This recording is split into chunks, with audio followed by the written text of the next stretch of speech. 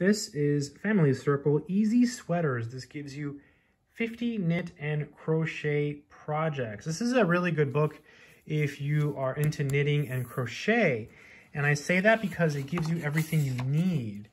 So there's a picture of some people. They look really happy. Good stuff, right? This is an older book. And it just has different things that you can do. It's broken up in a really nice way, right? Tropical Coolers, Family Values, Men of Honor, Just Kids.